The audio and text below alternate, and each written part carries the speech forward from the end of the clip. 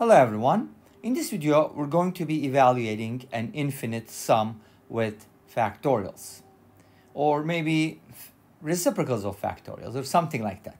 We have 1 plus 3 over 2 factorial, plus 5 over 4 factorial, plus 7 over 6 factorial, and so on and so forth, all the way to infinity and beyond.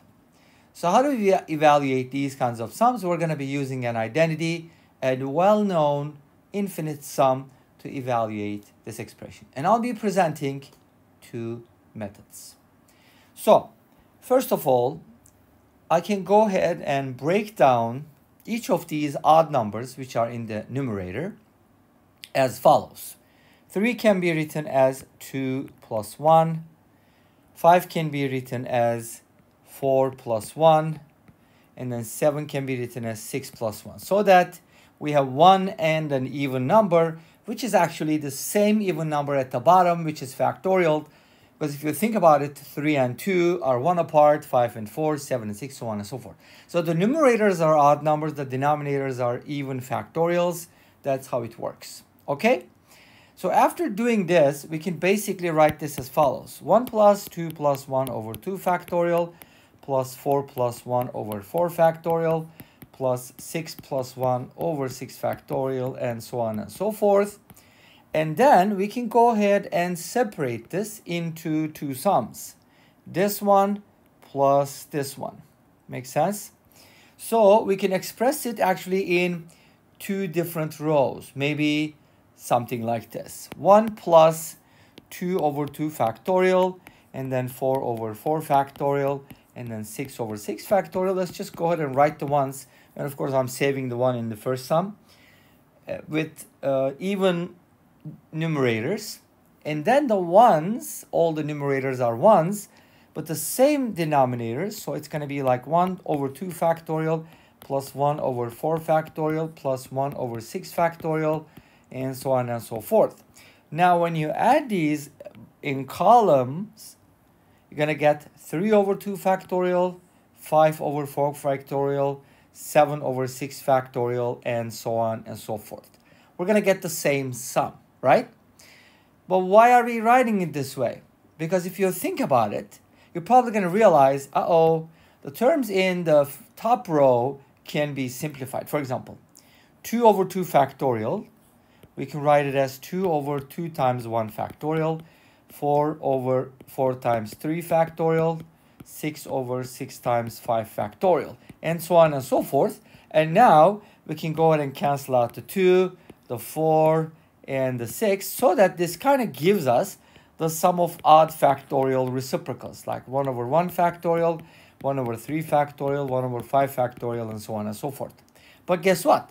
The bottom row is even, so if you bring these two sums together, this one and that one, then you're going to get the following. 1, and then this is also 1, by the way. 1 plus 1, let's start with that, plus 1 over 2 factorial, plus 1 over 3 factorial, plus 1 over 4 factorial, plus 1 over 5 factorial, and so on and so forth.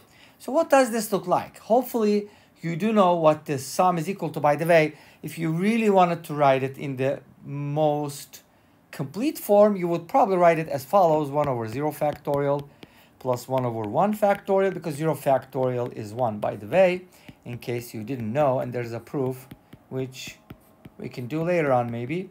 But anyways, this is going to be the sum. This is nice because like everything fits the pattern, so we can kind of write this using sigma. For example, this would be n equals 0 to infinity 1 over n factorial.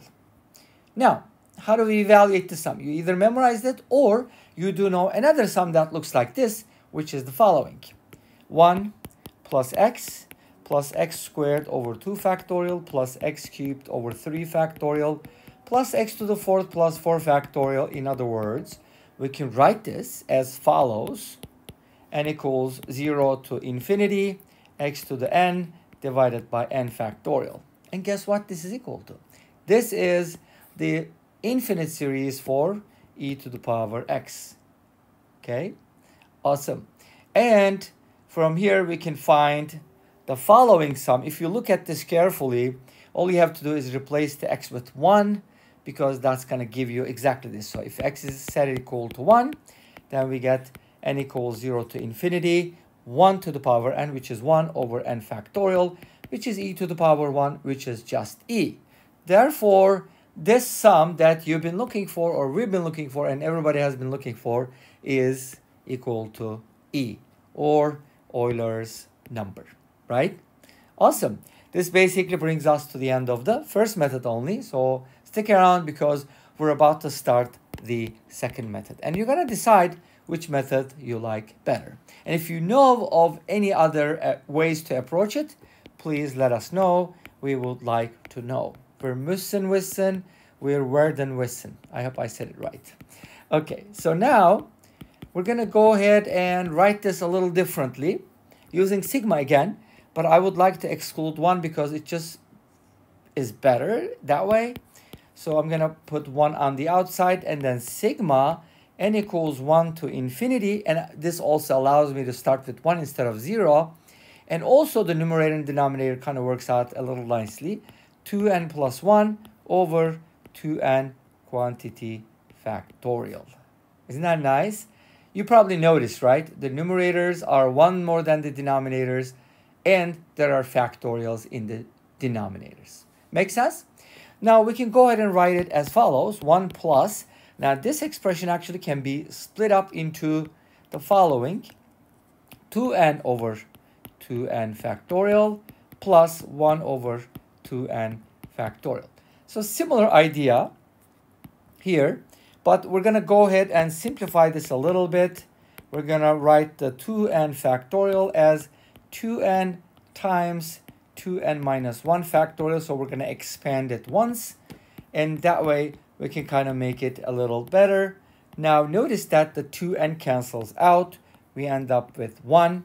So now this becomes 1 plus 1 over 2n minus 1 factorial. So these are the odd factorials one more time. 1 over 1 factorial, 1 over 3 factorial, plus 1 over 5 factorial, dot, dot, dot. Plus this one is evens, 1 over 2 factorial, 1 over 4 factorial, 1 over 6 factorial. And again, that gives us the exact same thing, 1 plus 1 plus 1 over 2 factorial, plus 1 over 3 factorial, plus 1 over 4 factorial. And you can write as many terms as you wish, but at the end, this is going to equal E, which is Euler's number one more time.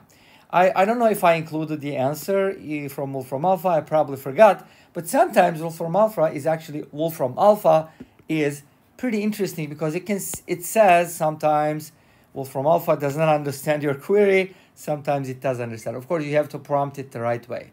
Anyways, this brings us to the end of this video. Thanks for watching.